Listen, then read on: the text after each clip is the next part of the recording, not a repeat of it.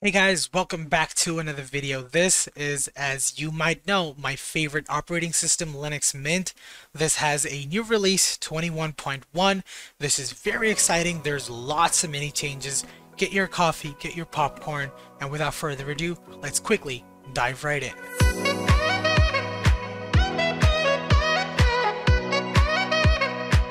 So, to give you a little bit of background, Linux Mint 21.1 Cinnamon is the version I'm going to be checking out. It's a long-term support release which will be supported until 2027, and it comes with a lot of updated software and brings many refinements, new features to your desktop experience to make it way more comfortable. So the moment you log into Linux Mint, you're going to be greeted by this screen.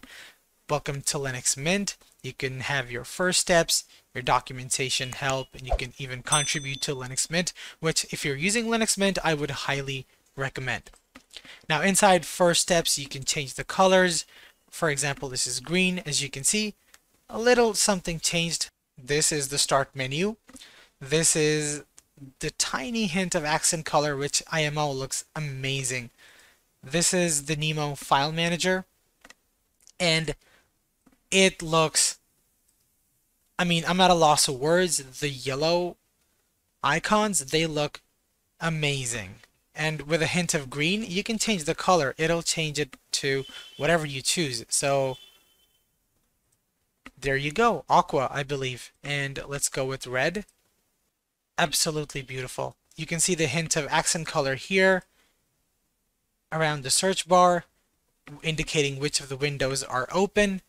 It looks gorgeous. So I'm gonna move it back to green for the time being because I love green.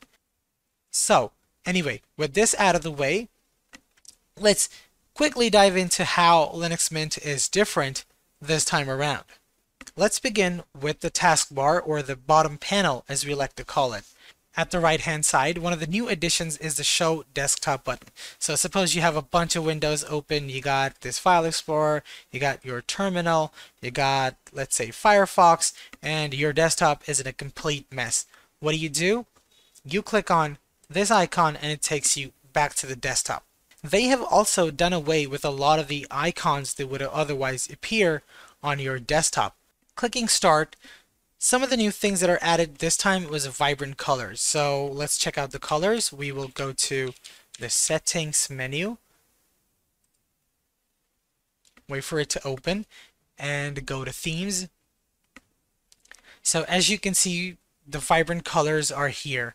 Minty, aqua, blue, they look amazing. Now if you can't differentiate between these and the older colors, so these are the legacy colors, which I believe were available up to Mint 20.3.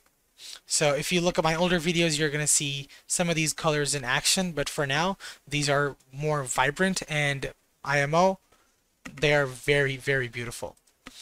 Now apart from this, you have your cursor. So as you might have already noticed, this looks way better. This is so much modern. You saw the ball of death that people call in Macland. From Advaita, the option is there if you want to use it, but Bibata Modern Classic, I'm not sure if I'm pronouncing the name correctly, looks pretty good. And you have the white version and you have the black version. I prefer the black version, so I'm gonna stick with it. And if you want to go back, the DMZ white and the DMZ black are also there. Anyway, moving on to the icons. As I said, the icons have received a modern flair. So this is Mint Y Aqua, blue, brown, purple. You can either mix and match, or you can change the color directly to affect the entire desktop. So let's go ahead and change it to aqua. And for the desktop icons, I'm gonna keep it as minty red. I believe that's a combination. And at the bottom is the desktop. So how you want your desktop layout to be. So right now it's minty dark. So the default theme is actually a composite of light and dark themes. So it looks pretty good. This is how it should be. But if you want to change it to a white theme, be my guest and go over, change it to white theme. It doesn't look bad, it looks different, it looks cool. If you are in for it, if you like it, by all means, go switch it over. But for the time being, I'm gonna keep it a dark, so let's go to maybe aqua. And now this feels a lot more familiar. Now to accentuate and to not distract the users by having vibrant colors, something which they did is they reduced the accent color and the overall operating system. So one beautiful example of this is the home screen. Is the file manager. In here, as you can see on the left, it's completely white. Earlier it was dark gray color, and when you selected the icons, it would also select the icon along with the text. But now this has been changed, and we only select the text. And also, when you hover over each of these icons, you get a tiny indication that they have been hovered over. So IMO, it looks pretty good. Let's check the version number. So this is Nemo 5.6.0. So this would tell you that we are in Cinnamon version 5.6.0, which is the latest version. Now let's move over to the system settings panel, and I have a few other things to show you. Let's go to Driver Manager. Now the Driver Manager here has received many improvements. I am running this Mint in my virtual machine, so it might not be a proper reflection of a bare metal install, but bear with me here because the manager now runs in user mode, so you no longer need a password to launch it, which, as you already saw, but it wasn't the case before. Offline support has been redesigned. The Driver Manager now shows a dedicated screen if you are offline. I am not. So it's looking for drivers, and you can also have it detect a live USB stick. So that is good. Now, as you can see, no drivers needed, so there is literally nothing to do here, but if it did, then we would have a bunch of options and we could pick and choose what we want and what we don't want. Now let's move on to the Update Manager. Update Manager is one of the better places in Linux Mint. It is very handy if you don't want to mess around inside the terminal. So what is new inside this Update Manager? As you can see, it tells me to update. I'm not going to because this is for a video, but Flatpak support was added to the Update Manager, which is absolutely crucial in 2022 and 2023 onward. Now, speaking of Flatpaks, let's go to the Software Manager. I believe this one. The icon, see, it looks absolutely amazing. Now, the Software Manager features a refreshed user interface, which makes it easier to distinguish between Flatpaks and system apps. So, for example, let's open something for like Spotify. Once you open Spotify, one of the new features around here is that you can change from the system package to the Flatpak.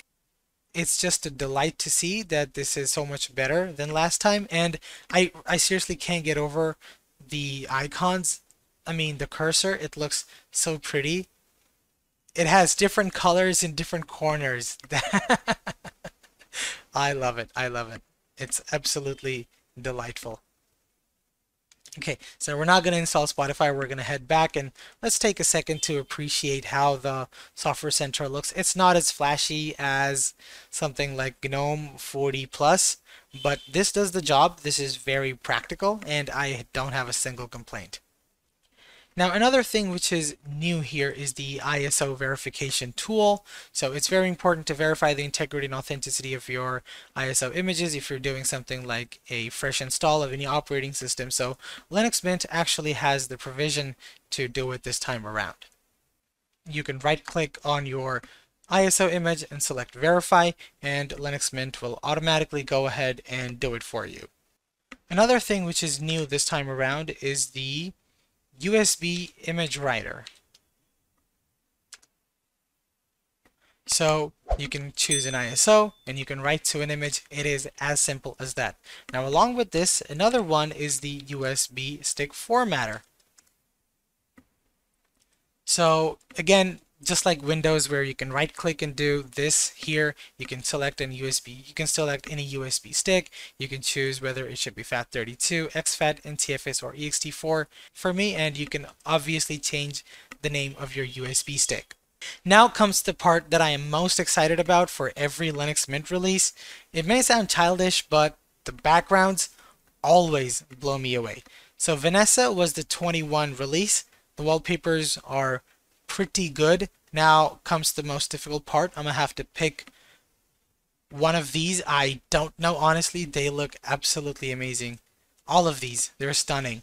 Now 21.1 is known as Vera or Vera or Vera, I'm not sure. Anyhow, the wallpapers again, I mean, whoever chose these wallpapers, they have an excellent taste. I mean, it's implied pretty much. Now let's try out a few of these wallpapers because they look stunning. And I have a 27-inch monitor and they just pop. The colors pop. It looks so pretty. Estonia. Let's check out. Oh, this is that style of imagery where you have that lens. I forget the name, but there is a type of lens you can use to create a miniaturized effect. I love this. Anyway, let's open the terminal. Let's check the kernel number. So out of the box, it is shipped with 5.15 kernel.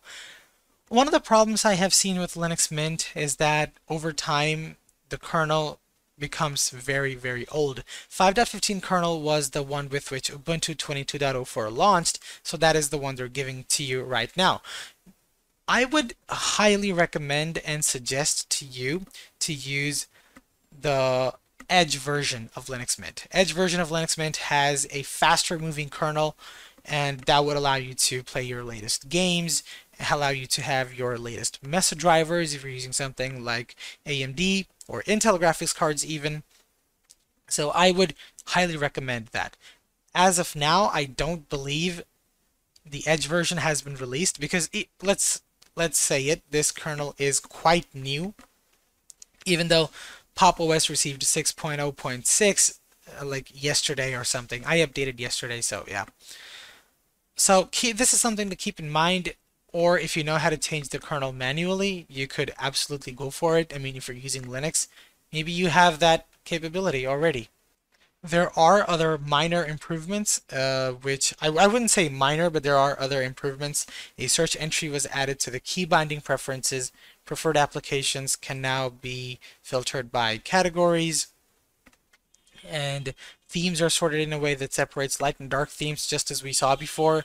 The system info screen shows the operating system logo.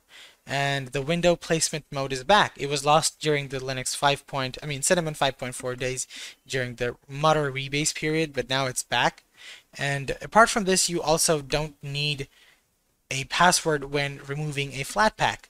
The same goes for simple shortcuts and local applications. Overall, the usage of the password has been reduced significantly. Anyway, guys, so with that, we come to the end of this video. It was amazing to talk about Linux Mint 21.1. It would be supported until 2027, so you have nothing to worry about if you're using this operating system. If you're on Linux Mint, it's a pretty good operating system by Clément Lefebvre. And I hope you enjoyed my video, and I'll catch you on the flip side. Peace.